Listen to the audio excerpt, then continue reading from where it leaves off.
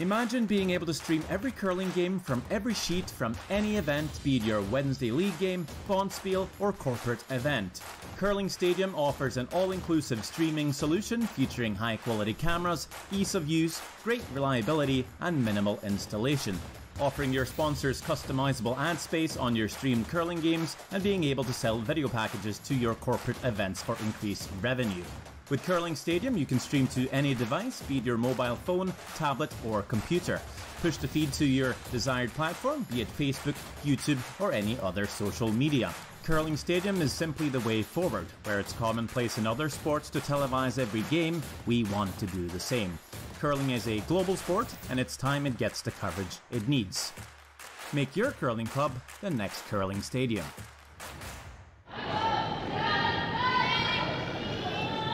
From Swift Current, Saskatchewan, this is Curling Stadium bringing you coverage of the RBC Dominion Securities Western Showdown. My name is Sean Murray, joined today by Mark and Go. Mark, good to have you on board. Yeah, hey, glad to be here. Looking forward to this game. Yeah, so our match today is a B event semifinal between Beth Peterson and Korea's Eunjung Kim. I really hope I said that correctly. Apologies if I didn't. These two teams are having pretty good tournaments so far, each only on one loss so far. Peterson rattled off 3 wins to open, and actually one of them was against this Korean Kim team, so this is their second time playing each other. That first game was a 12-6 Peterson victory. Peterson actually made it all the way to an A-event final, I believe, losing to another Korean team in the field. That's Eunjung.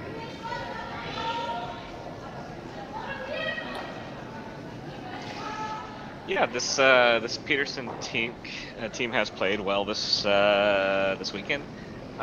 They do have Robin Silvernagel there playing skip for them, so it's been a really good effort, right? It's kind of inheriting this team and making a run here.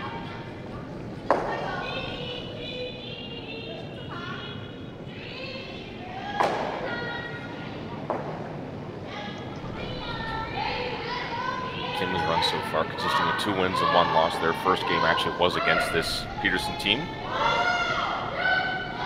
12-6, but then they run off two wins after that and now find themselves still in good shape.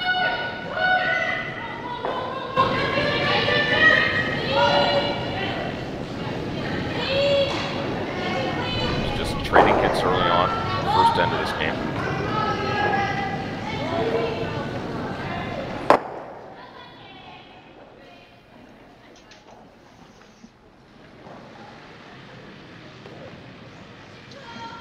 Yeah, it seems to be pretty standard setup here. These hits over on the wings are always a little bit tricky. I'm personally not a fan of them. I don't mind them so much. Just a matter of how you throw them. They're a little more tricky to see depending on how you throw the rock.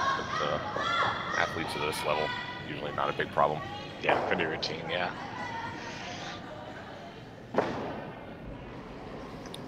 The hip, we don't know if that's going to stay around, and if that rolls out, I expect that guard is probably going to get peeled off. Sure enough.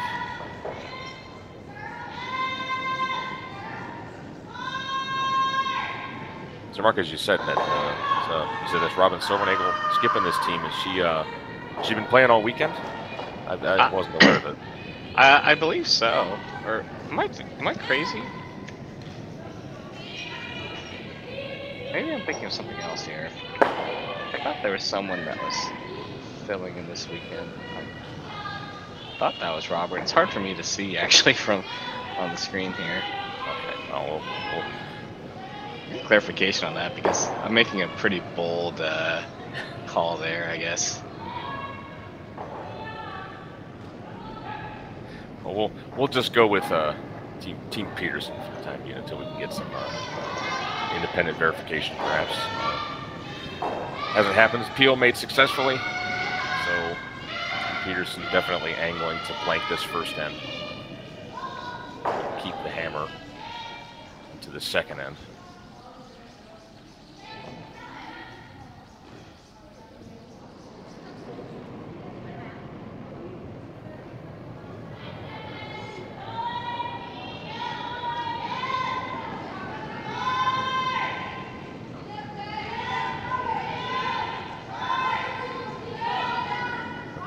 get some independent confirmation that is indeed Robin Silvernagle, who's been filling in as skip on Team Peterson this weekend. So good call, Mark. You're okay. You're driven. I'm trying to, like, I'm trying to pay attention. There's, a lot of teams here, and I guess, and I don't know, is this an early season thing where we see a lot of subs filling in? Because I feel like I've seen that quite a bit at some of these early events. I don't know if it's earlier or late. Really no one who curls at this level does so professionally that the money isn't really there. But, a lot of us have to balance work and family, and, some of them, it might be, I'm going to bank what paid time off I have now so that I can have it later in the season for, play downs, matches, whatever you have. Yeah, I guess that makes sense, yeah.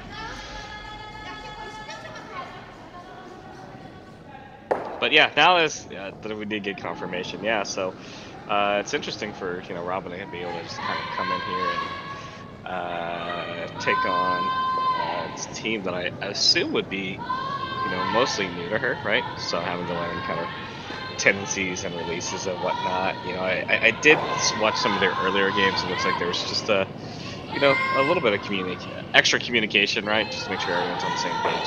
You kind of have to do that when you're playing with people that's not your normal team. Yeah, it's definitely a little bit of a learning curve there, but I'll tell you, they obviously figured things out quickly, winning their first 3 games and getting all the way to an A final. So it's a pretty good weekend by any measure. Oh yeah, and again, pretty big field here for this RBC Dominion Securities Western Showdown. I think it's like 20. Is it 24 teams? Triple knock? It's actually 28. 28. Oh gosh. Yeah, which is it's a little bit of an awkward number because you ended up having some teams have buys. That's part of why here we've got one team that's played 4 games and one team that's played 3 games. Yeah, I believe Team Kim got the bye, so their first game was against this Team Peterson link in their first game. Yes, that's correct.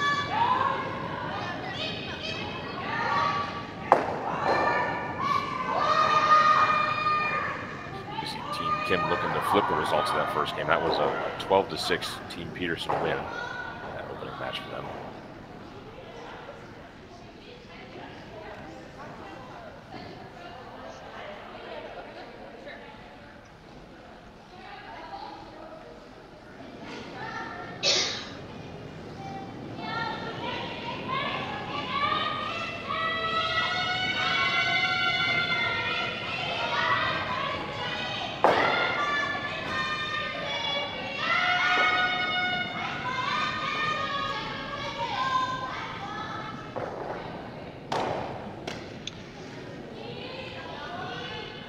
Sasktel just biting.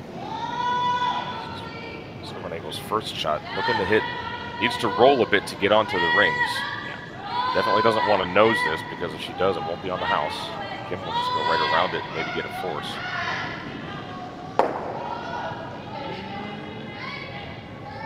It does just get on the rings. It gets the job done. Yep. Yeah, this field's pretty interesting, and you see, especially for this draw, quite a few international teams. We've got Team Yoshimura taking on Constantini, then a Swiss matchup between Tiernzoni and Kaiser, Team Ackland versus Team Rana, Team Ackerman versus Team Ha. Then there is one Canadian matchup between Team Barker and Team Howard going on this draw. Yeah, very internationally diverse field at this event. Lots of countries represented. You've also got Germany's Team Gangneung field, which is not on the ice right now.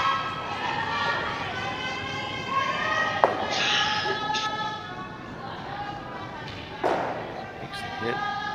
Not sure if it's on the rings. If it's not, I just see a throw through and they. Looks like it's off. Yep. So first end, throw through. It's not a bad idea to take a look at a line that you haven't seen. Sure. You want to get a read on. So.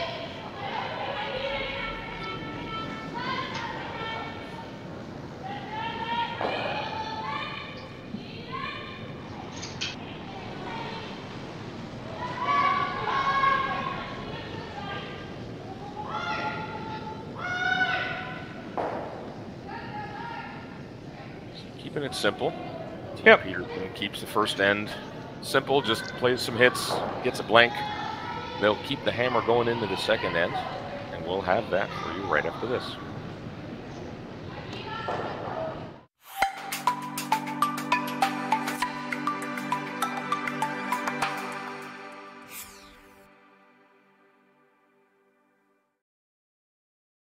Hello everyone and welcome to the 2022 Western Showdown, the largest international women's curling event in Canada this season. We're so glad you've decided to join us to see some of the top female curlers in the world participate in this event. My name is Jim Grundy. I'm the branch director of RBC Dominion Securities here in Swift Current. Our branch is not only a huge fan and support of curling in our community, we're so proud to be supporting the Western Showdown for its inaugural year. RBC is committed to working with our community partners to promote and celebrate vibrancy in sport in the communities in which we live. Thank you to everyone from the Western Showdown team for putting together this amazing event. On behalf of RBC, enjoy the tournament.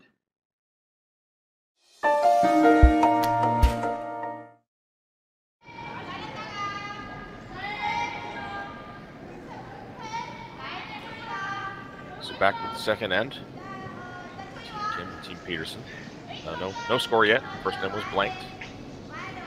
Peterson holding the hammer.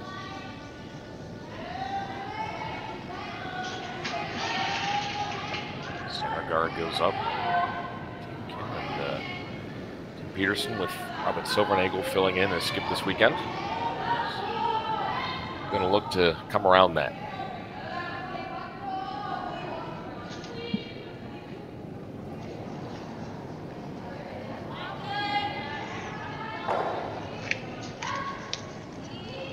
You like coming around here instead of throwing up the corner guard in the second end?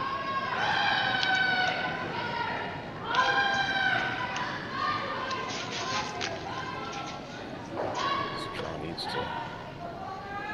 to check slow out down a little bit.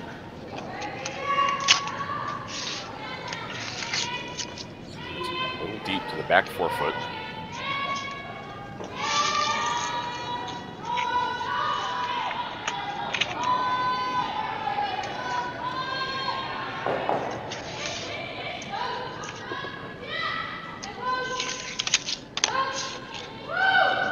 Slides deep, it also curls a little more and pokes out the other side, so Team Kim's going to look for a quiet weight hit.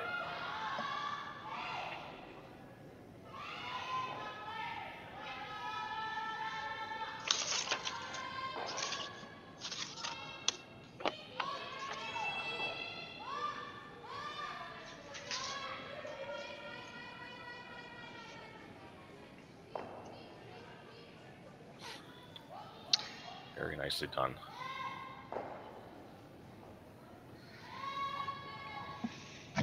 Now, if you're if you're Team Kim, is there a good reason not to just kind of come down to it and try to freeze to it, or?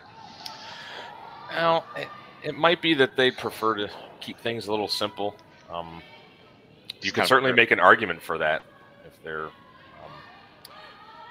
trying to force. You know, a freeze would be a pretty aggressive call. Maybe they would just prefer to play a shot like that later in the game, perhaps when they have a better read on the ice.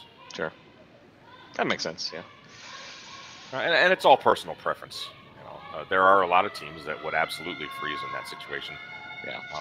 But this has a similar feel to how the first end started and ended up, because we came in kind of partway through the first end and didn't see the first couple of rocks, but it was a similar thing. We had and the teams were trading hits, and then eventually a rollout led to a peel. So very defensive start to this game, and some teams just prefer to keep it simple for the first couple ends until they kind of settle in, get a read on how the ice is running before they start playing aggressive shots.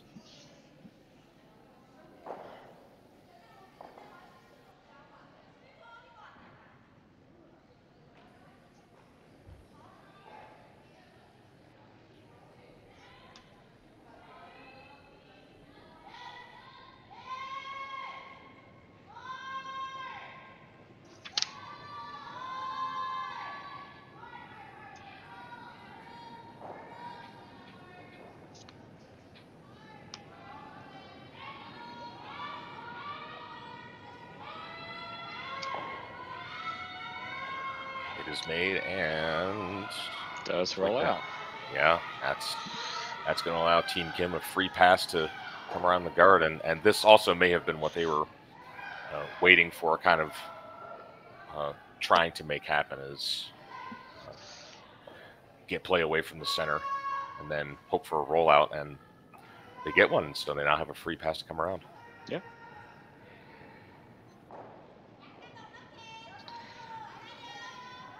And it looks like they are going to take this intern side with.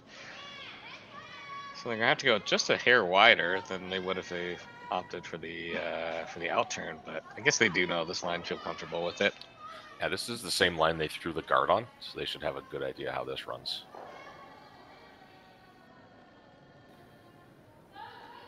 That's pretty nicely placed.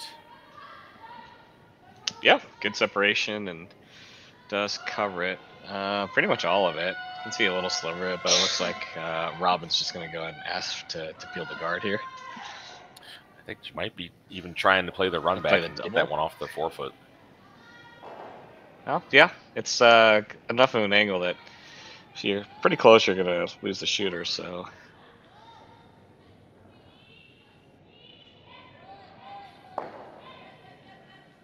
Just makes the peel, which is totally fine. Now they got a corner guard out there that they can use.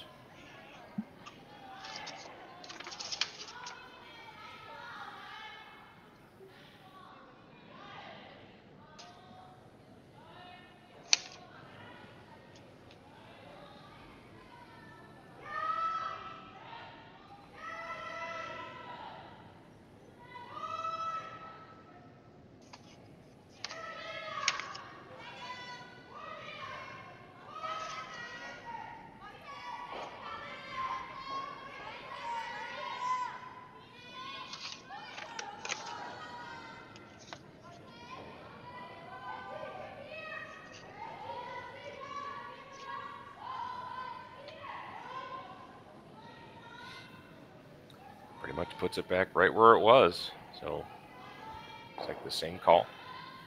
Gonna try to run this back, pick that stone off.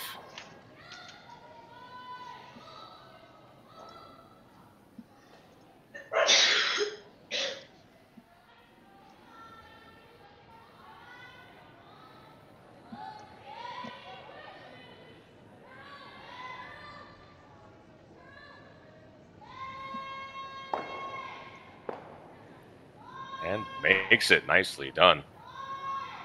Just came up enough at the end. Does leave their own out there now, so Kim is going to try to get around this. Advantage being, if this is buried, Team Peterson's going to have two of their own to potentially run in. Yep. And they do get the benefit that it's their own that they're running, yeah.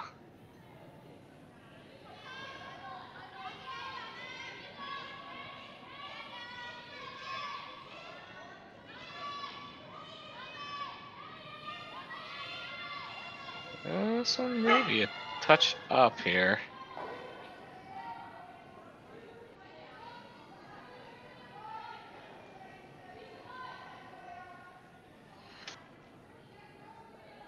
Does just settle in the back of the forefoot, but even a little deep, that still is mission accomplished for Team Kim. They're forcing play to the middle, which is where they want it, without hammer.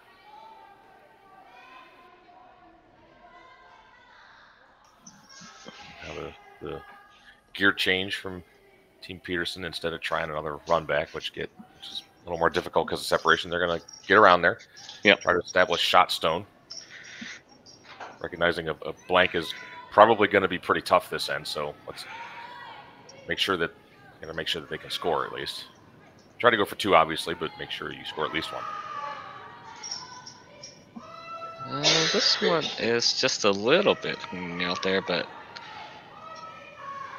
see how much of it gets to the rock there. Gets to it, but bounces just a little bit. There's room for Kim to get rid of that.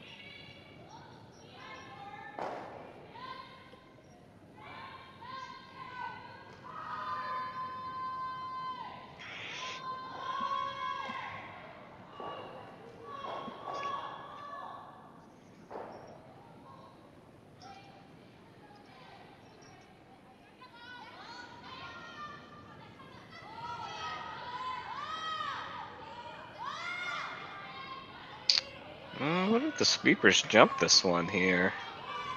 You need Hard to get, low calls, yeah. need to get at least to the nose on this. Oof. Well, they don't quite remove it, but still pretty much gets the job done. Yeah.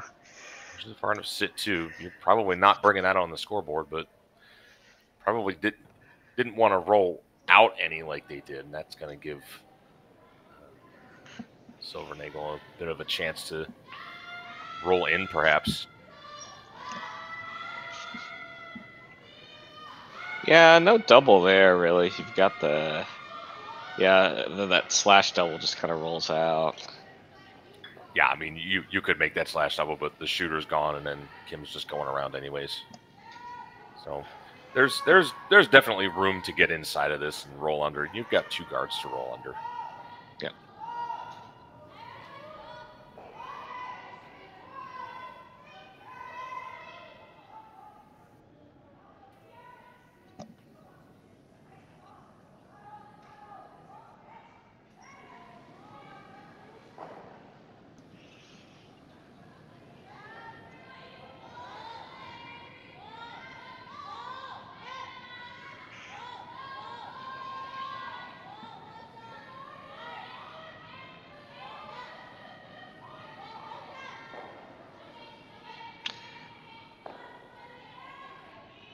That's well done.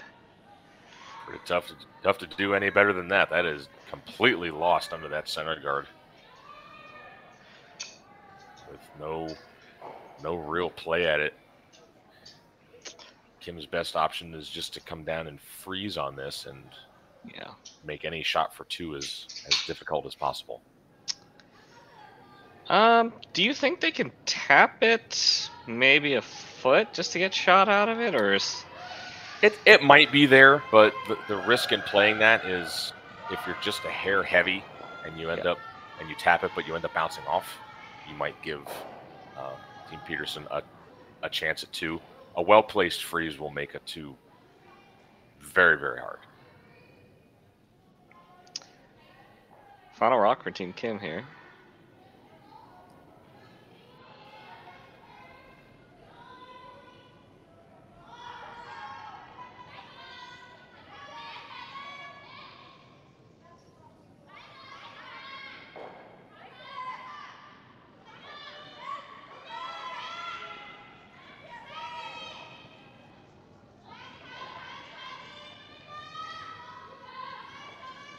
I have to work to bring this in. Yeah, this just didn't quite have the legs. It just comes up into the 12 foot. So does complicate the draw a little bit. Silvernagel's going to have to go out quite a bit wider, possibly into a new path, because they have to get around that red stone. So speed is probably going to be different out here. Yep.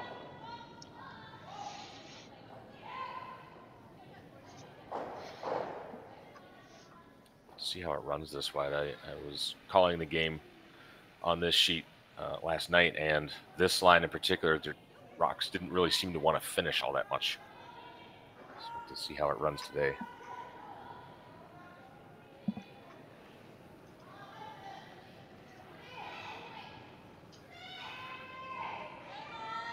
final rock, second end. Potential draw for 2, just needs to find a piece of the 4 foot.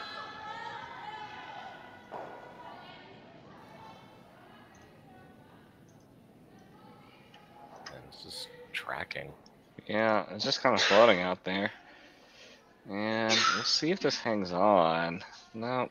I don't think so. No, just a little strong out of Silvernagel's hand. It's going to be just a single point. But it is the first point of the game, so Peterson leads 1-0 after 2 ends. Team Kim of Korea will have the hammer in the 3rd end. We'll have that right after this.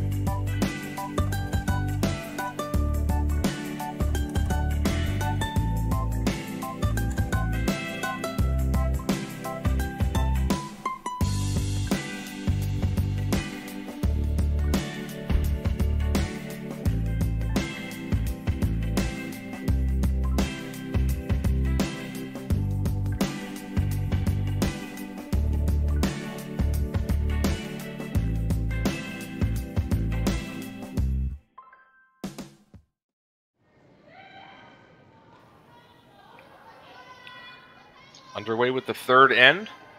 Swift Current, Saskatchewan. This is the RBC Dominion Securities Western Showdown. This is a B event semifinal between Eunjung Kim of Korea and Team Beth Peterson, skipped by Robin Silvernagel.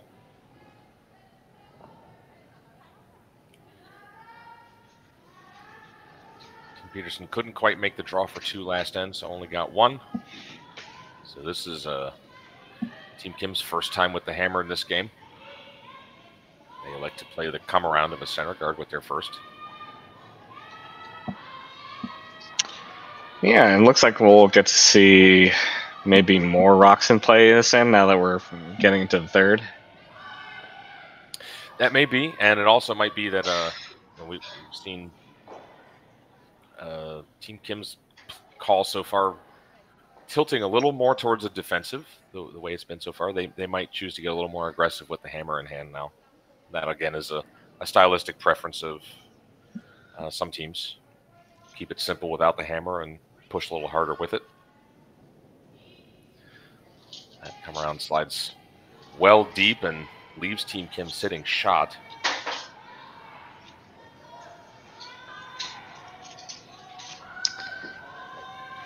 Yeah, a couple of questions here. I mean, you can make a play to make a case to just draw down to that back one and kind of secure one in the rings here. You're not ever throwing a corner at this point, right? No, the way this is shaping out, all the play is kind of focused towards the middle. That's one of the risks you take as a team with hammer if you choose to come around a center guard. If you want to have a corner guard in play, you kind of need to throw it early on. But electing to bring a second one around. Really don't want to go down to the backing because that's going to give backing for Team Peterson to get one in there themselves, and they could cut out both red Kim rocks.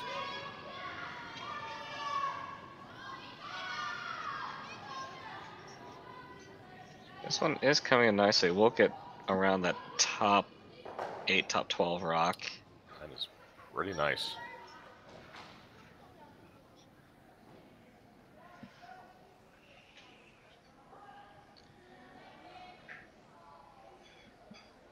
Kind of like that, perhaps a foot higher maybe, but still pretty good where it is. Forces a tough freeze out of Team Peterson here.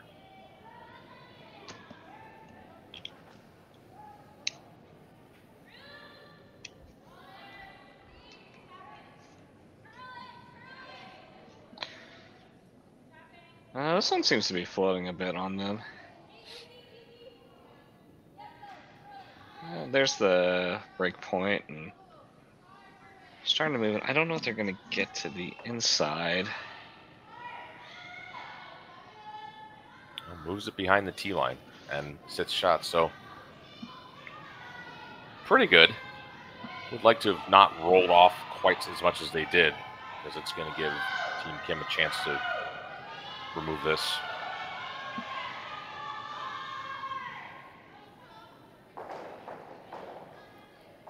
Be very careful not to overthrow this one, or else it could track and potentially jam on the one that was just tapped. Yeah.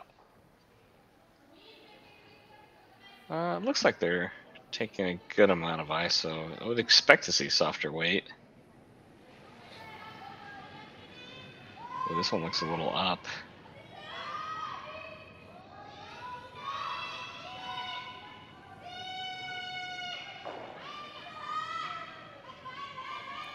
Making a hard move here. Oh, wow, yeah.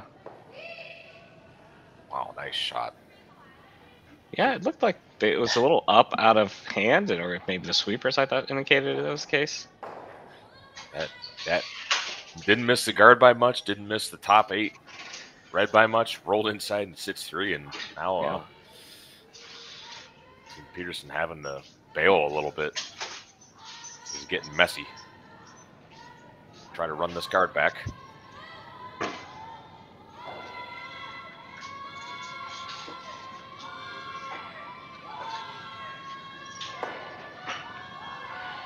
Oh boy, that's kind of worst case result, right? Yeah, you don't make contact on any of the rings, and you kind of leave a guard there.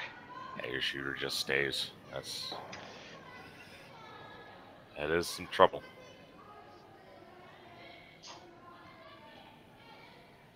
But it's also, as team with the hammer, it's nice you're sitting 3 behind the guard, but everything is in the middle. So it's now it becomes a question of, how do we not, dig ourselves into a hole here? Because it looks nice, but just one well-placed freeze or draw by Team Peterson, and they could take the entire end away. Yeah. So if you're just looking at this, right, like it's really just accessible from this outturn side. So is that, so we can see where they're tapping, and it looks to be that they're going to put something either top 4 or top 8. I would think even just top 12 would be fine. Yeah. You'd hate to try and go top 4 and end up T-line or just back 4, and then you just get all kinds of freeze possibilities. Absolutely. But yeah, the attention definitely has to be on this side, because the 2 that are in front of the T-line are really helping them, but their stone that's behind the T-line back 4 there, that's the one that's hurting them, and that's the one that they actually have to cover up. So top 12, maybe get a nibble of the 8. You don't need to sit 4 necessarily. Yeah. It's just about taking away that freeze. That freeze is the best out for Team Peterson right now. Looks like we got quite a few people in chat asking about this Team Peterson rink. Once again, skipped by Robert Silvernagel this weekend. And there is a different team. This is a rink that is going to be based out of Winnipeg, and there is a team Peterson that's based out of the U.S. team, Tabitha Peterson. As one of the high performance team, recent representative at the last Worlds. So so different team. I'm not sure. I don't think Team Patterson's added an event this weekend. Yeah, I don't believe they are, but yeah, this is nominally Team Beth Peterson, who I believe was at a recent Scotties as a wild card team. Manitoba based. Peterson herself not at this event, being skipped by Robin Silvernagel.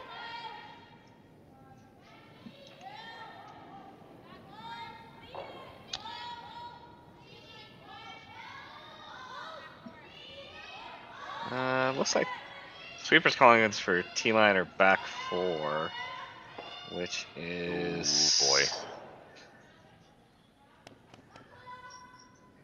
Bounces off and sits 3rd, but... Yeah, pretty open here. So, if you are Team Kim, right, you don't necessarily want to flop inside, right? Because that just leaves that makes that kind of landing spot a little bit wider for them to freeze to, right? Well, it kind of depends. If you can ever flop completely on top of your own and have 5 just lined up right in the middle there, that's pretty good. I mean, yeah, that's true. That's a situation I think any team will take, but you kind of have to do that.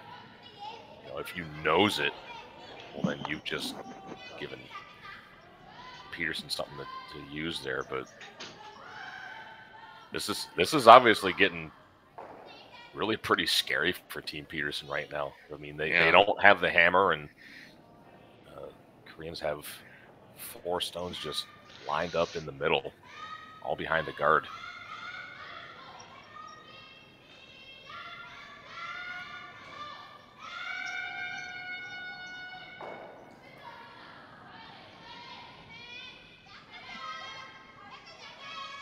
I think this is the last of Thirds rocks here. This is the first Thirds rock. Oh, is it first? Oh, wow. Yes, okay. I believe so, yeah.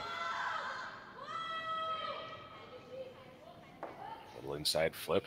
Oh. Got a little bit, but... There's space, but... Yeah, there's room, but... Man, oh, man. Team Peterson better make this one. Yeah. If they don't, this could turn painful quickly.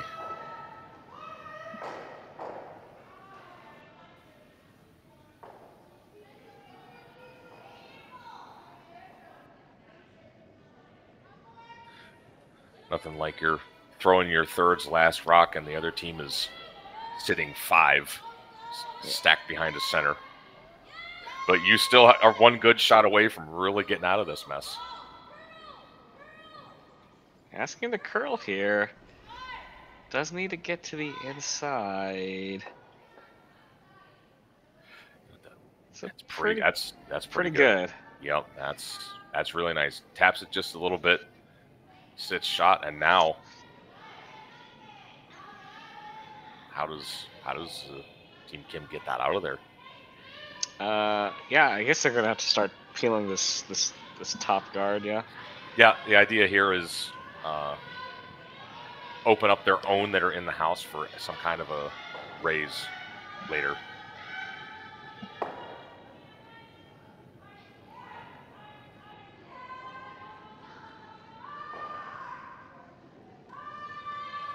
But that is now a lonely lemon in a sea of apples. Yeah. Wow.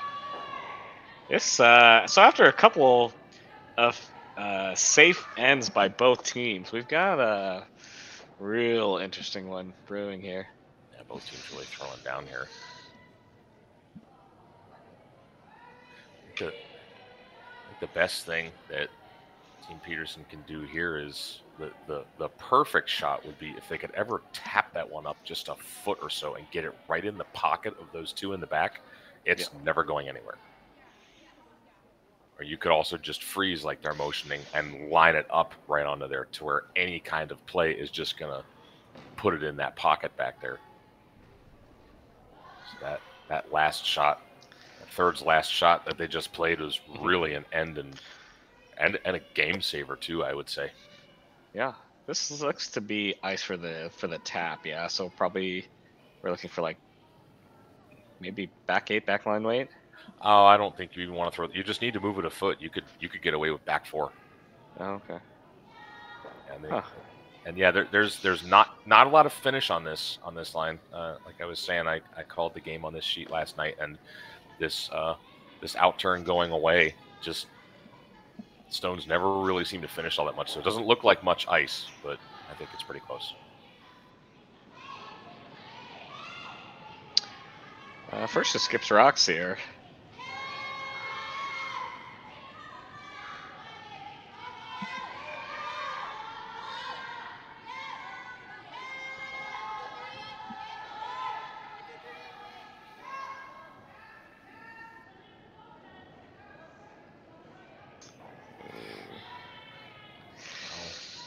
Comes up quite a ways short, so we're gonna see this little slash here. Yeah, this is tough. I actually think you need to slash the top 4 stone. I don't think the angle is there to hit the high one. No, because you have to almost get to the low side or the right hand side of the rock. Yeah. Well, if you're doing it that way, I guess, you know. Well, if you try to drive the top one into there, there's no way to. You're sending the yellow back onto your own no matter what. So yeah, I think you could try to catch just a tiny piece of your own top 4 stone, but well, you really can't see much of it. No. But I think it's worth taking a rip at. Yeah, no, absolutely. The reward is shot. Great, yeah, and you're never gonna hurt yourself really. I mean, I guess you could say if you miss this, then. I mean, if you're making contact with this, you're probably poking the yellow out, right? So it's not like you're ever picking out this red clean. No, there's no way to pick the red clean.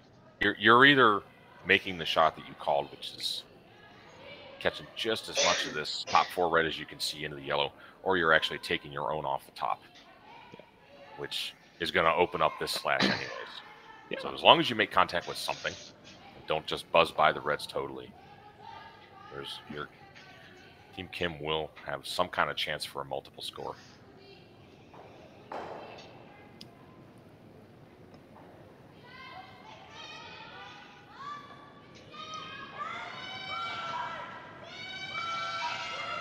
This is going to be pretty close here. Oh, I think she's got it. Oh man. So close, but kind of sneaky in the way that they just poked that one out of the way, and it's still in the house. So Yeah. now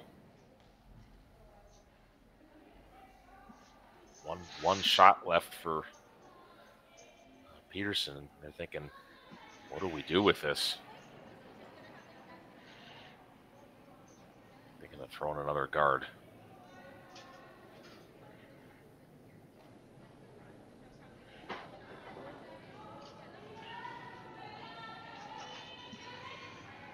Yeah.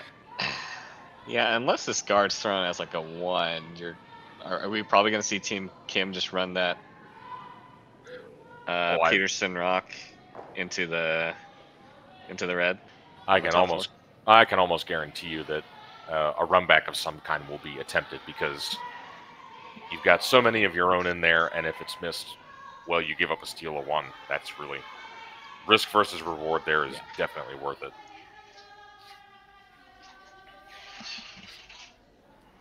Some situations like this, a lot of times you'll think, well, my best guard is second shot, but there's really nowhere to put second shot. Yeah, here. you can't go anywhere there. Yeah. Yeah, and if you try to like come in and freeze and it over curls, you give her the same shot she tried, and that would be for at least 3.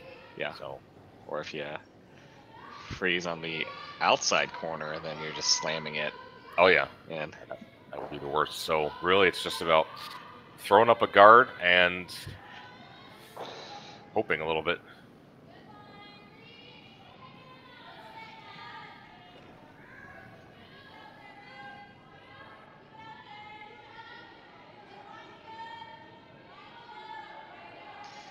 All right, so we're definitely over. Now it's just a matter of fact of the getting the line here.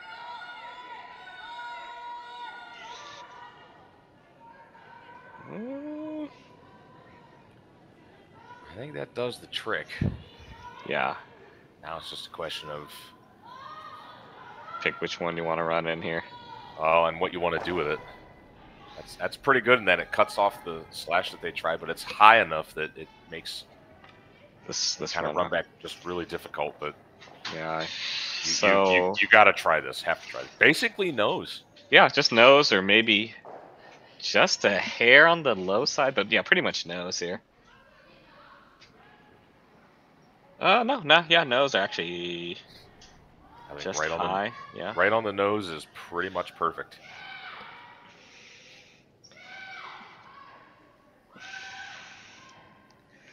Well, we can definitely take the blank out of the equation here. I think the blank was gone a long time ago for sure, but it's be interesting to see how this one pans out. It's probably going to be either a steal of 1 or a score of potentially as many as 5. Last rock for Team Kim. Having to go hard on the sweep here. On and off, so pretty close here. Does get to look at this. Wow. What a shot. Doesn't quite save the one in the house, but heck of a run back there. Picks up a big 4 points. Big risk-reward shot there. So going into the 4th end, Team Kim has a 4-1 lead. We'll have the 4th end for you right after this.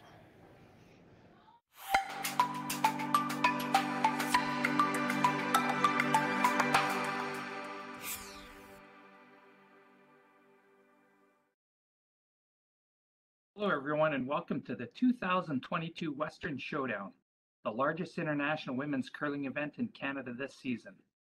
We're so glad you've decided to join us to see some of the top female curlers in the world participate in this event. My name is Jim Grundy. I'm the branch director of RBC Dominion Securities here in Swift Current. Our branch is not only a huge fan and supporter of curling in our community, we're so proud to be supporting the Western Showdown for its inaugural year.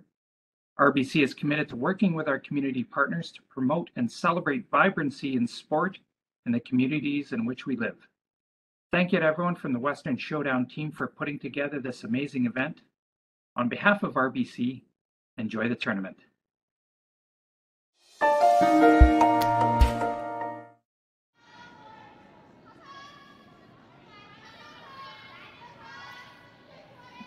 Back now for the 4th end from Swift Current, Saskatchewan. Team Kim with an amazing long run back to pick up 4 points. Well thrown, well called. Yeah, For that was a heck of a shot. for Team Peterson, it's not panic mode at all. They've got the hammer. They're only down 3. I mean, they really didn't play that in too badly. They made a really nice freeze midway through, and guards were well placed. And a shot like that, you did all you could. You just tip your cap and say, "Hey, great shot." Yeah, absolutely. Down 3 here, and having hammer in the even end, definitely some deuce, force possibilities to get right back into this game here. Yeah, just set up your corners. It'd be nice to get 3 if you can, but just make sure you get 2. There's plenty of game left.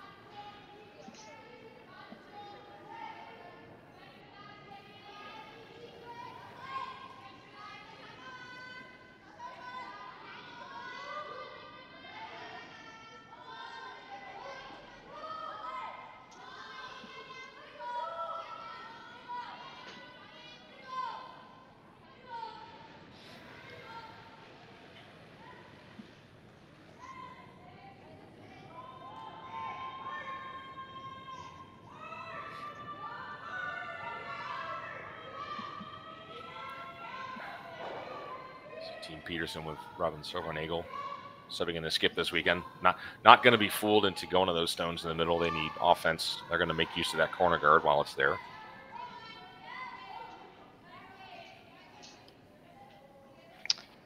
Sweeper's kind of backing off this one here, so this might be just a bit firm.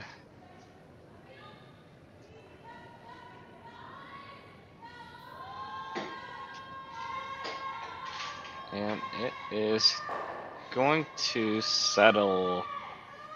Well, it's in the rings, mostly covered, but quite a bit deeper than was desired. Yeah, I can't tell if that's second or third rock here. If it's third rock, do you have to make a play at this, or? Well, you can't peel the guard yet, and that's the Yeah. concern. You could try to throw a quiet weight, like just a hack weight, to get it out, and that way, if you tip the guard a little bit, you won't push it out of the rings, and could actually spill your shooter in as well. Yeah. I suppose might as well, yeah. 'Cause you can probably, even if that is third rock, you can double those other red ones out if you're Team Peterson here, so.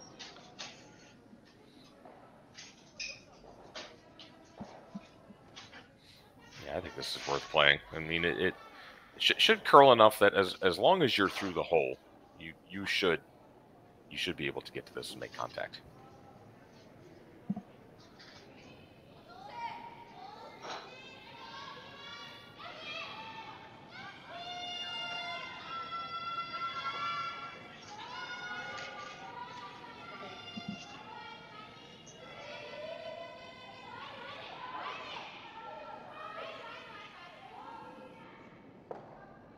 Just like that. Made that look easy. That definitely was not.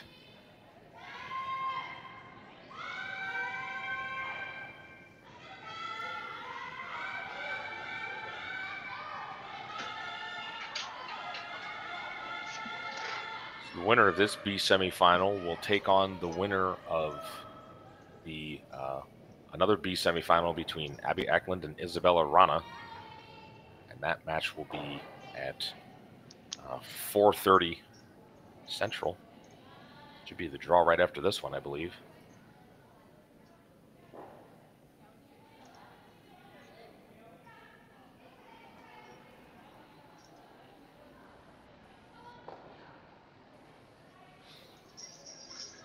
Draw a little bit heavy, but uses the backing, settles in for second shot.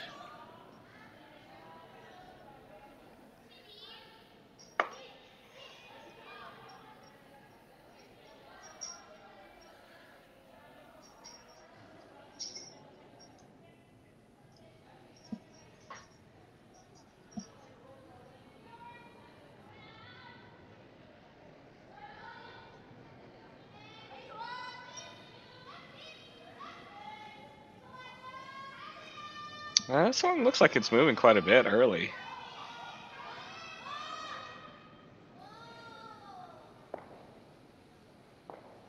Now that made an early move and wrecked on the guard.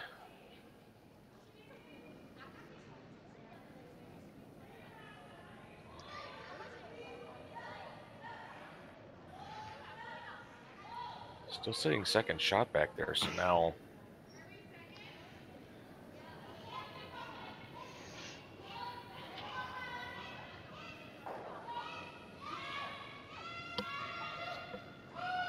Yeah, interesting decision here, right? Because not a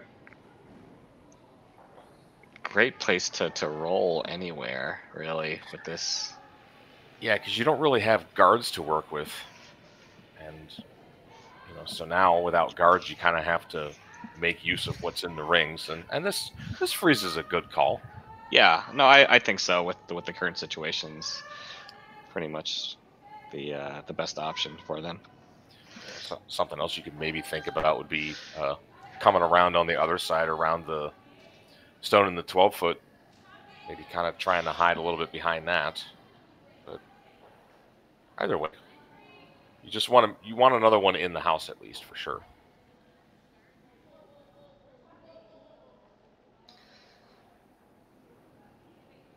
And this one is coming up a ways short. Settles in for fourth shot. Yeah. No reason to chase this double or chase this one in top 12. Just kind of hit the open one here on the left side, yeah? No, because that one in the top 12, that's actually kind of a guard. Yeah. Yeah, and Team Peterson's going to have to make a play on that at some point, you figure. Exactly. So this one back in the back is a little simpler. Oh, I say that, and they are looking at it, but... Well, I think they're looking at the yellow double, but that seems awful. Yeah, the yellow double, that seems... If you ever hit that too thin, you're... Yeah, that's the bad, right? If you hit it too thin, you're hitting off the side of the red, and you can end up possibly stuffing it back on the one on... Yeah. The center line here. Kim went up and looked at it and said, I don't like it. Let's do this instead.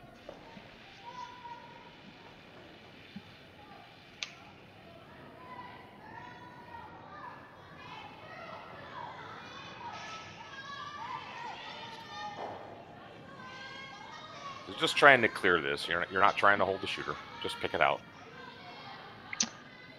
No mistake. Yeah.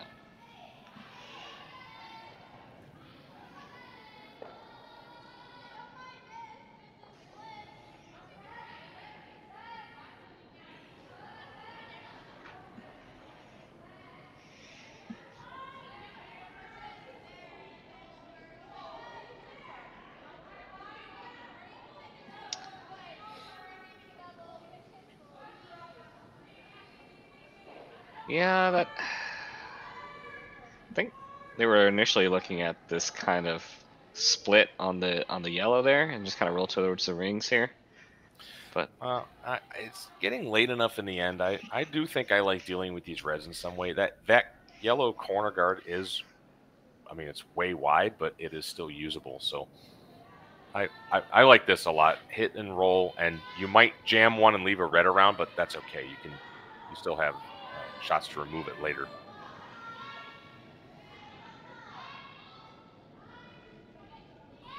But you have to hold this in the rings.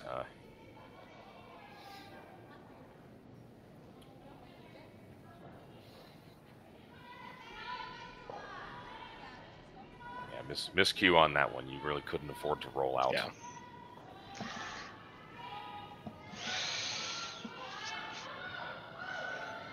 So we'll just see, I guess, just a little hit and flop here. Don't necessarily have to cover all of the shot rock, but... Yeah, and you could also just nose hit it too. Yeah. At this point, it's really just about sitting the 2, or I guess it'll be sitting the 3, and having the force on.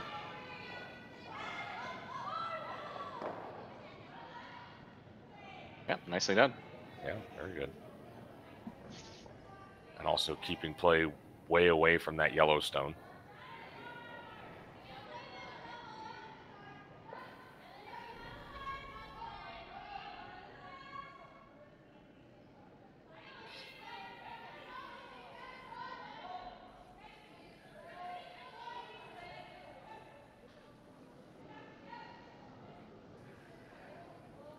So looking for the double. Hold the shooter in the rings.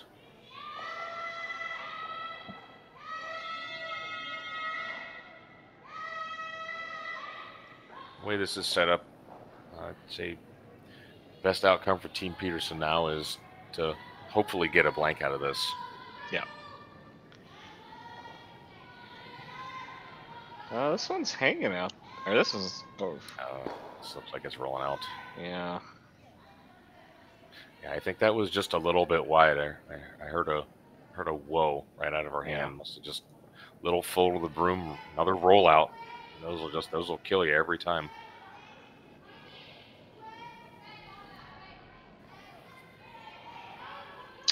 Now for Team Kim here, it looks like they're initially going to maybe try to put something back on top of that stone, or I mean, I think it makes more sense to kind of split the rings here and really just ensure the force is on. Yeah, I mean they're in good shape to force either way. It's really 6-1, half dozen the other, whatever they're comfortable with. I think I like splitting the rings as well. It's just about not setting something up that Team Peterson can use. You're gonna be careful not to go behind the tee line on this one, because otherwise give them something to freeze to or hit and roll in front of.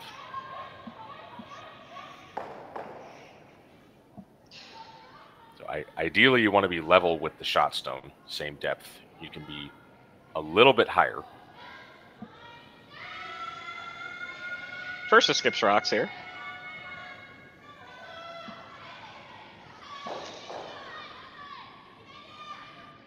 Out of hand, the sweepers wanted to go, but then asked to come off. Now back on.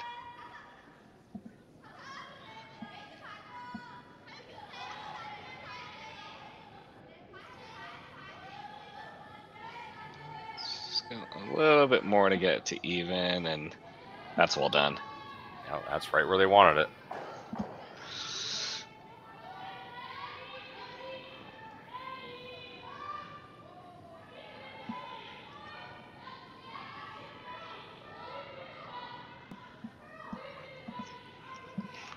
It's now trying to think of some way to possibly manufacture two. It's an uphill battle, to say the least. Yeah. You could freeze in some way, but if you try to freeze and you're only third, and they just guard, then what do you do?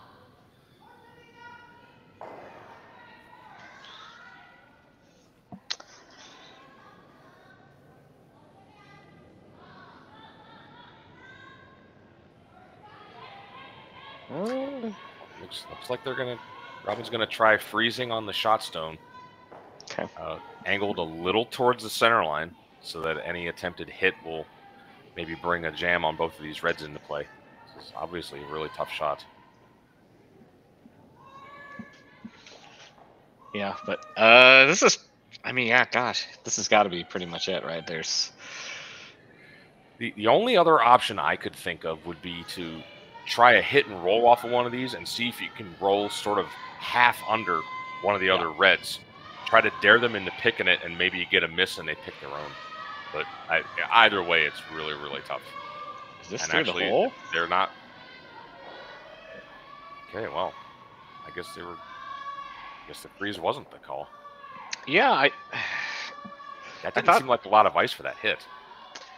No, and especially with that turn too, right? Like, wow.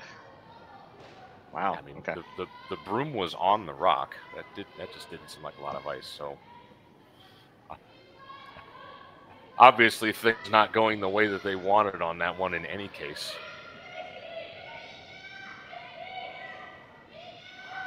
All right, so just put it where you want here, I guess.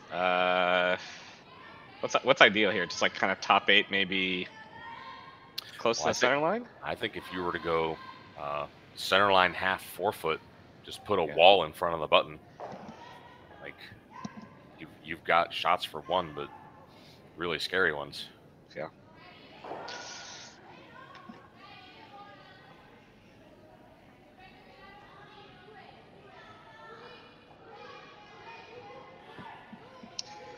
Final rock for Team Kim here.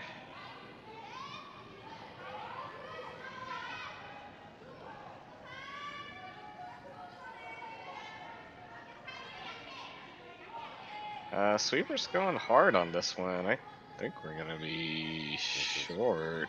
Definitely Short not of the heavy. desired outcome, but we'll see if they can even get a biter out of this. No.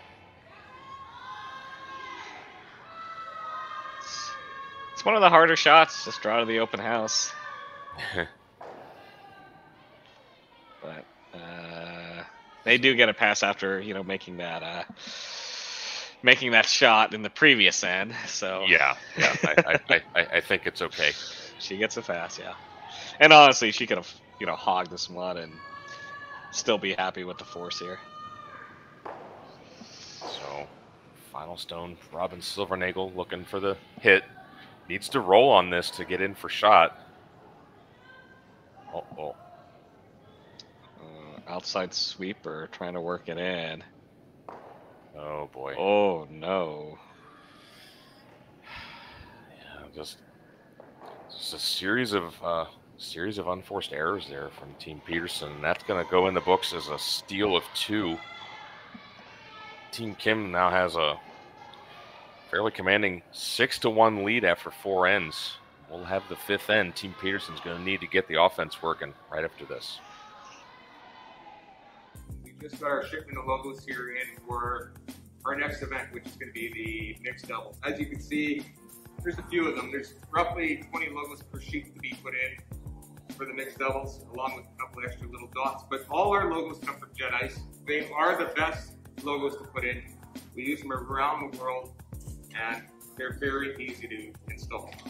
As you can tell, this is the center ice logo that's going to be going in for the world. This is about a 4-footer by 10. It's going to look like $1 million. Their colors on their logos are always nice and vibrant. And like I said before, very easy to put in.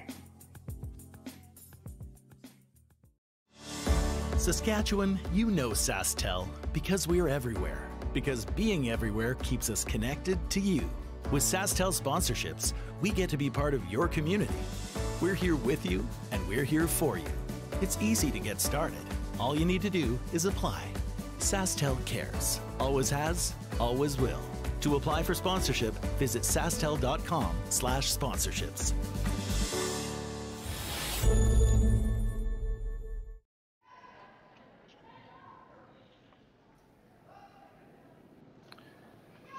Okay, back for the 5th end.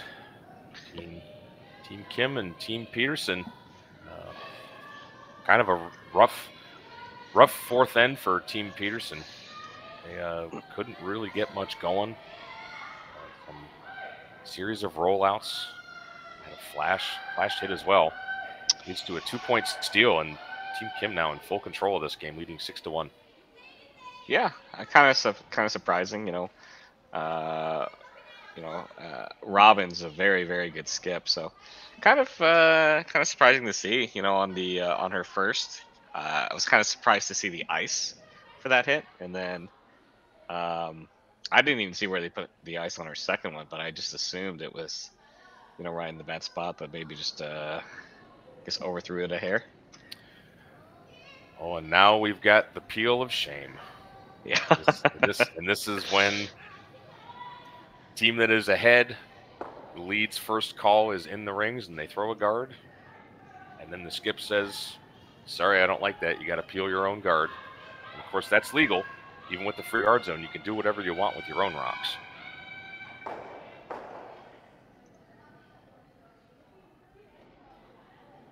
And up 5 points. The last thing you want is center guards. So that's just the way it has to go sometimes. I see someone asking in the chat about this game. If they, this is gonna be, I guess, semifinal game, so they'll have another game. If they're able to win this game, they would go on to a B qualifier. They would go on to a B final match. B final. That would be at that would be the next draw time, I believe, at I think 4:30 Central Time. 4:30, yeah. And yes, they win that game, then they are in the playoffs. Oh, perfect. Okay, so if they hold on this game, then they'll have another one in roughly 3 hours from now. to advance to the playoffs. So for whoever was asking in chat again.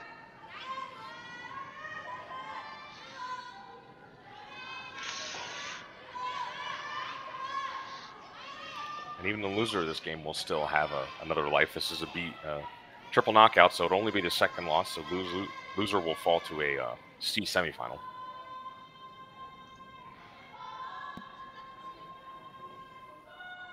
Yeah, it's interesting to me. You know, being just kind of a recreational curler. You know, I'm used to the normal to the format is you basically you get a 3-game guarantee, and once you get to the third one, lose and you're out. You know, like for instance at Bunspot I was at last weekend is, you know, that normal format. So nice to see these different formats, and I'm glad that I'm able to just kind of go to Curling Zone and click on standings and kind of visually see the brackets and see where, you know, where the winners go, where the losers go. So. Mm-hmm. Yeah, you're really in a true triple knockout. You're not eliminated until you've lost 3 games, until you get to the money round, the qualifiers, and then it's single elimination. So a team could easily win their way through the A side and be undefeated, and then get in the playoffs, lose their first game, and then they're out. And they're out. Oh wow, yes. Yeah. So yeah, once you get into the money round, the playoffs, it's all single elimination, no matter how many games you've lost at that point.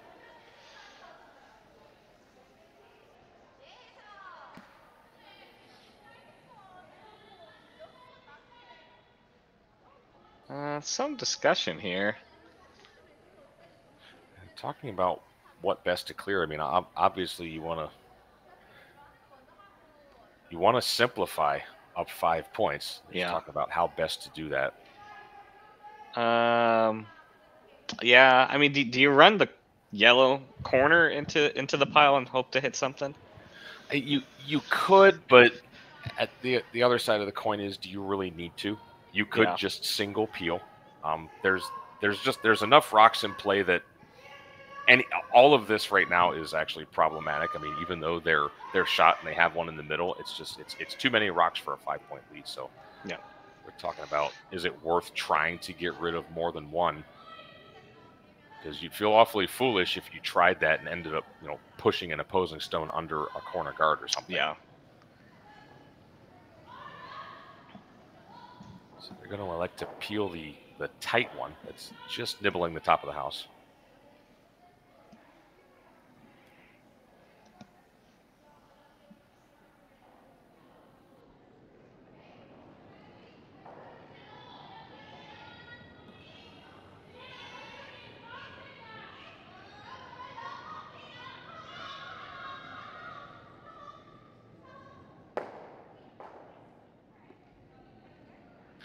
Nice and simple.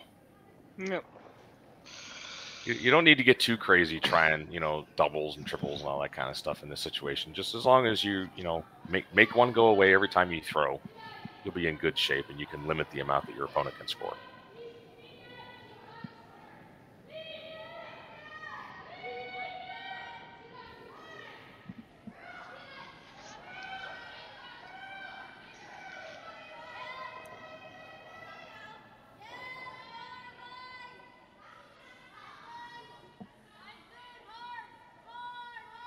You can't bounce it here.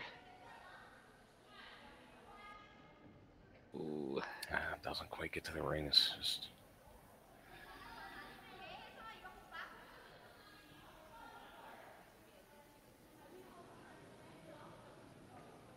I mean, you got to double peel the ones on the right-hand side from the hack, yeah? Well, do you? I mean, how are you talking about hitting the outside and driving it towards the center, making it that way? Well, because then the concern is, well, the one you're hitting might careen towards that red, or if you hit the one in the house too fat, you might just spin that one completely under the other corner guard on the side. Yeah. So just single peel? I think just single peel, yeah, just like this. Yeah, I mean, again, the double is nice if you make it perfect, but there's a lot of ways that can go wrong. You could jam it and leave it there. You could bounce it and leave them sitting shot. It's just not worth it. Keep it simple. Just run off one rock at a time. Ooh. Well, I'm not sure they were actually calling it that, but that's the spicy one, yeah.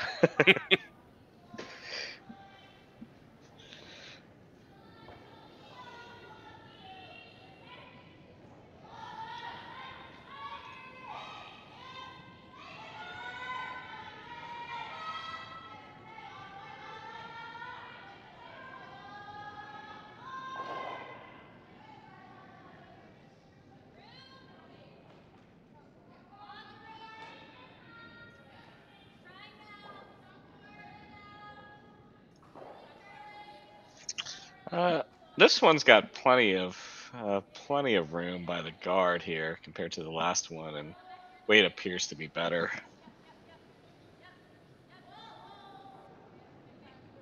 Worried about it poking out the other side, but should sit in just fine. Pretty nicely done. Just run this guard off. Now, if you play this out, this is where the 5-rock rule can help a team that's behind generate a 3-point end. You play this out. This is peeled. Team Peterson goes around the other one. They can then peel, or they can hit the one on the house, but then Peterson goes around the guard again. Okay, no mistake. Yep, and right on cue. Looks like Robin is going to go ahead and go underneath the corner. And again, to me, it does look like tight ice, but again, based on what we've seen earlier and what you've seen in the previous draws, this should be right. Oh, she's asking for more ice as soon as I say that.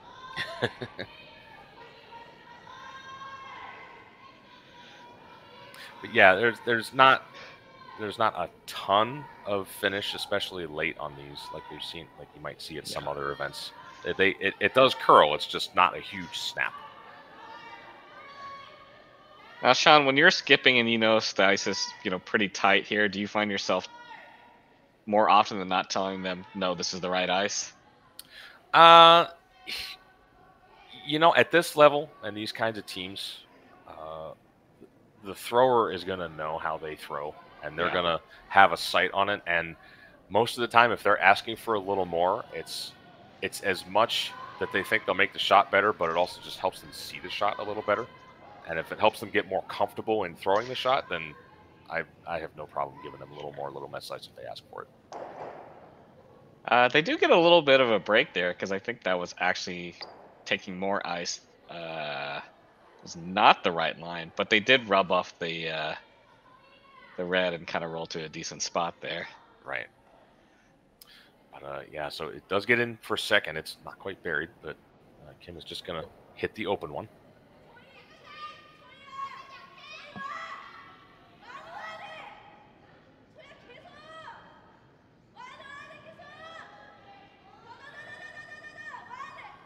Having to go hard to make it curl.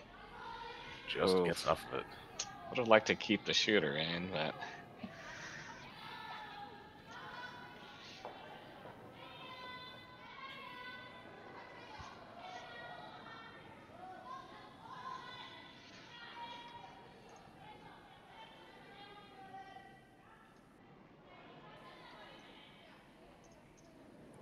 so now we're the best place as far as securing 2. I think going behind that center situation is awfully risky. Because in order to get decently buried under that red, you're going to have to maybe slip a little bit behind the tee line, and then you're opening up a freeze possibility. But you might not see Kim play that even if it's there. She may just hit the one she can see and concede 2. She's more than happy to concede 2. Yeah, I think giving up 2 is just fine, yeah.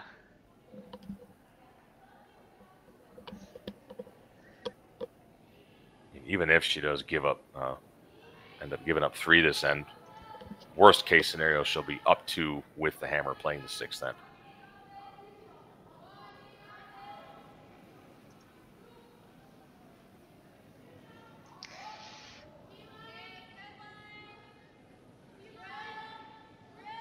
Sweepers are calling this to be around T-line, so it is coming down, asking it to curl and kind of carve it in under cover here. Plenty of room here. Will they get this buried? I really don't think so. Saying there's just not really much in the way of late finish on this ice. That one's probably easier to hit than the other one. You can see all of it. Oh yeah.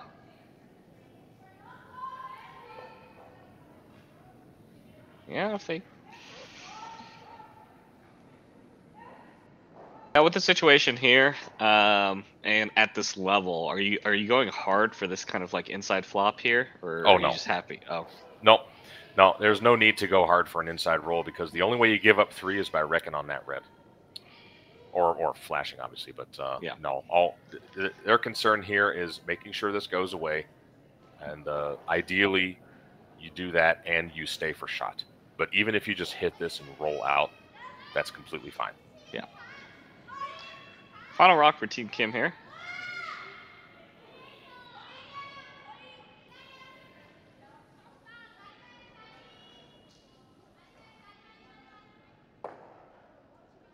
Yep. Does make the hit, and so Team Peterson skipped by Robin Silvernagel this weekend. We'll have the hit and stick for 2. Yeah, if the game was tighter, you might see them attempt to get that roll, yeah. To try and get a roll and even just get a roll half under. But with a 5-point lead, there's just no need to take that kind of risk.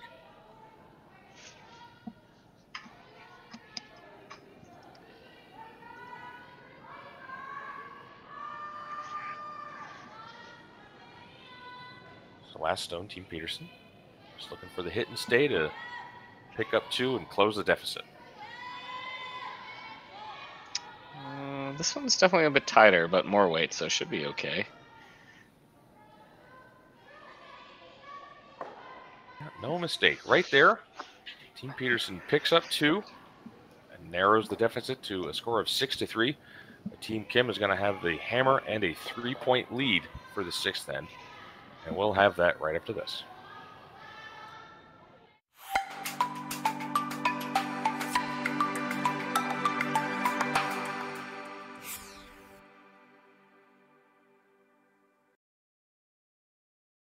Hello everyone and welcome to the 2022 Western Showdown, the largest international women's curling event in Canada this season. We're so glad you've decided to join us to see some of the top female curlers in the world participate in this event. My name is Jim Grundy. I'm the branch director of RBC Dominion Securities here in Swift Current. Our branch is not only a huge fan and supporter of curling in our community, we're so proud to be supporting the Western Showdown for its inaugural year. RBC is committed to working with our community partners to promote and celebrate vibrancy in sport in the communities in which we live. Thank you to everyone from the Western Showdown team for putting together this amazing event. On behalf of RBC, enjoy the tournament.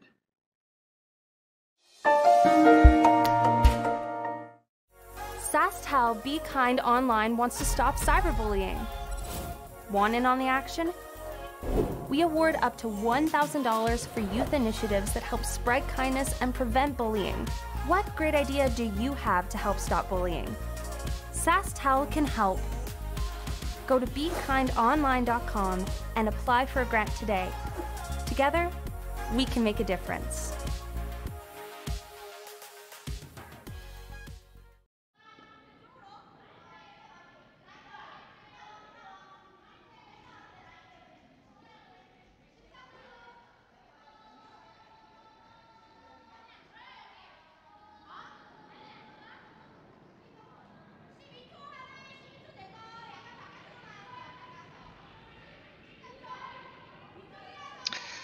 And we are back in the 6th end here between Team Eunjung Kim out of South Korea, ranked 9th in the world, taking on Beth Peterson, skipped by Robin Silvernagel this weekend. They are based out of Winnipeg, ranked 47th in the world. Team Peterson gets back with a deuce this previous end, so closes the gap quite a bit, but still some work to do. Team Kim with a 3-point lead here with hammer in this B event semifinal. Yeah, nice for Team Peterson to manufacture that 2 last end, but down 3, no hammer, 6th end. It's it's an uphill battle for sure from this point. Yeah. Have to go pretty hard for the steal. And, Team Kim pulling off a decent tick. Get that one over to the side. And this one, oh, I thought it was going to end up in the rings here, but it does end up just short.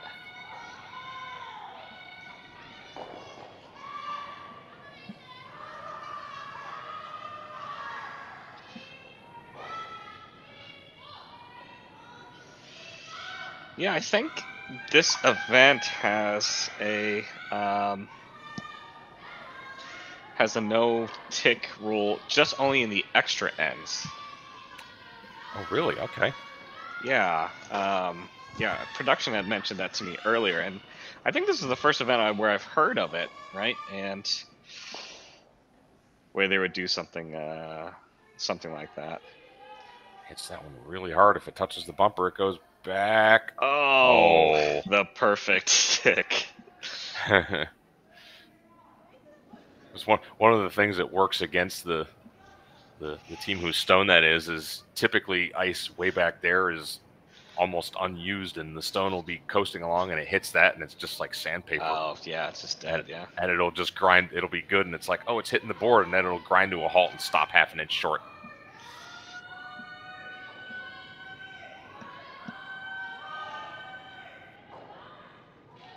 Yeah, I'm still undecided on what I think about no-tick rules in general. I'd be lying if I said I was totally a fan of them. It feels to me like all you're doing is penalizing players for making good shots, because the ticks are never simple. But I understand the desire to increase offense and give teams that are behind a chance, because leads at this level have gotten really, really good at making those tick shots, and I get it, but I'm still I don't know. Yeah, it's an imperfect solution for the problem of, right, that you're at this level, you know, in the last end or an extra end, a team makes a tick, and it's essentially the game feels like it's over, right? And you know, want to do something about that, and this is the current proposed solution, and I don't hate the idea of it. You know, I was watching a game earlier today where they played a tick in one of the earlier ends, and I can definitely appreciate it. It's weird. I appreciate it in the middle of the game, but when I see it at the last end or an extra, I'm just like, oh, it's over, Yeah, I can hear that. So yeah, and that's kind of why I really enjoyed watching the Scott McDonald rink a few years ago, because they were playing a lot of ticks in the in the middle ends there, just to kind of get rocks in play and create funky angles. Well, if memory serves, I believe it was some years ago when Lisa Weigel still played with Rachel Holman's team. I think they were calling ticks in the first end. The other team would throw a center guard, and Weigel would throw a tick in the first end, and he was really good at it. So and they made it work for them. Oh, absolutely, yeah.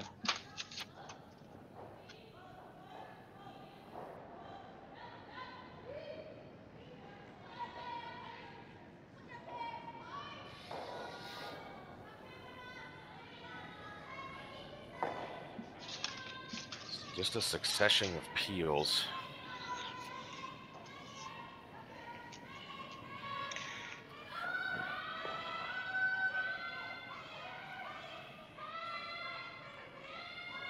Later in the end it gets, the less likely it is that Team Peterson's going to have a decent chance of stealing. Sooner or later, they're going to have to go around that stone on the side, because it's all they have. And yeah, their best chance for potentially stealing a point now, more than likely, is going to be trying to make Kim throw against two and hoping for a miss. Yeah, I'm curious if they're ever gonna, if that's gonna be drawing around that one, or if they ever split the one off the side there. I know the splits on the sides are pretty tough here. So I mean, yeah, I think you have to go center here for a little bit and waste rocks, but. Thinking ahead, I mean, is that ever a call? Splitting that one on? those are pretty tough shots. Yeah. Probably your best thought, and unfortunately this one slipping as deep as it did does bring a double peel into play. But you get a couple more center peels, then you go around that, and then either Kim peels the one that's guarding that, or they just put one in the house somewhere, and then you hit it, or you draw and sit your 2, and then it's out of your control at that point. You need a miss to score. Is this a hair? Oh, no. Ooh.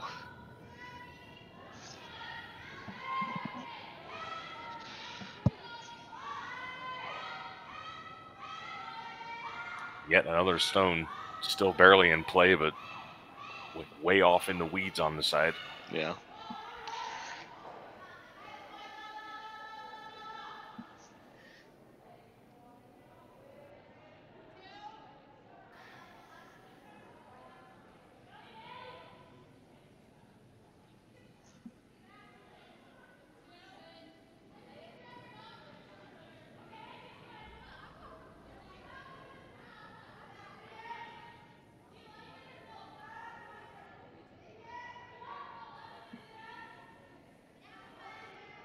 Guard placed much higher this time. Yep. Just looking for the single. Got to be a teeny bit careful of this shrapnel that's on the side. Yeah.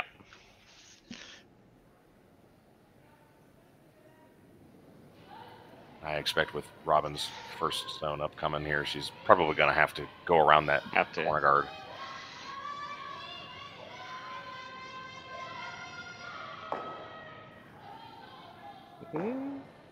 Okay.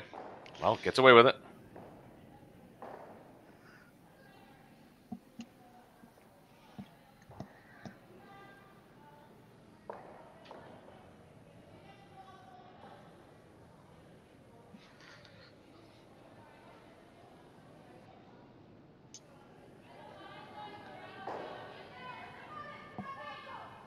Yeah, I think I heard her saying I don't mind going around right now. Yeah, that's what I thought they would do. This looks like a lot of ice for it, though. Well, I think the call is actually another center guard. Honestly, you're down to your skips rocks. I don't really know what that gets you at this point. Yeah.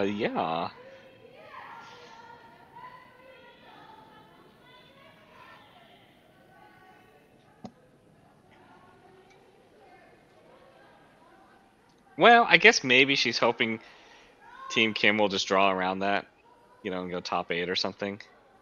But I suppose. Yeah, but I mean, she's well, not going to fall for that. Yeah. Yeah. No, I mean, she's never going in. Doesn't need to. But you peel this off, and then you're going around the side one. And then you're hoping that Kim misses a draw, basically the full 8 plus a couple inches. And sure, I wouldn't exactly bet money on that happening. And again, that just may be a stylistic preference. Sure. There's a call, but just personally in this situation, I would be trying to make the other team look at 2 on their last one. Mm-hmm.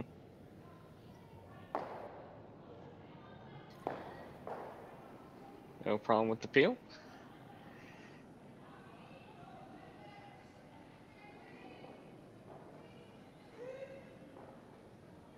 Yeah, because if I'm thinking if I'm Team Peterson, I almost like 2 cracks at this come around draw, Right. Or if it's like half buried and they have to think about it, but with that peel, it's just pretty straightforward.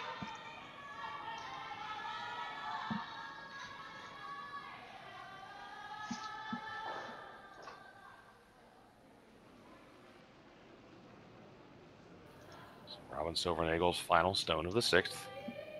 And for a come around of a tight corner guard.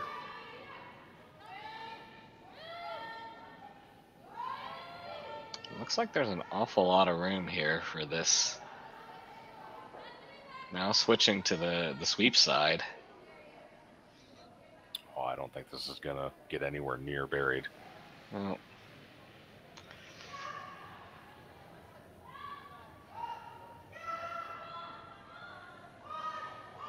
just double checking to see how much you can see, but you got all of it and then some. That's all you can. I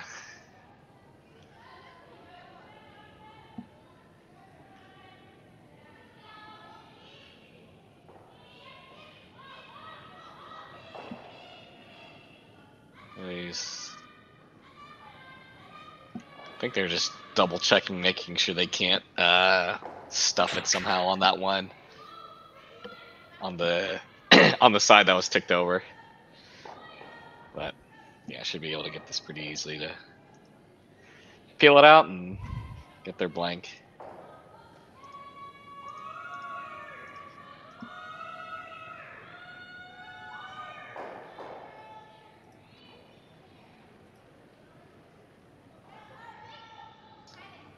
Final rock for Team Kim here. Looking for the blank.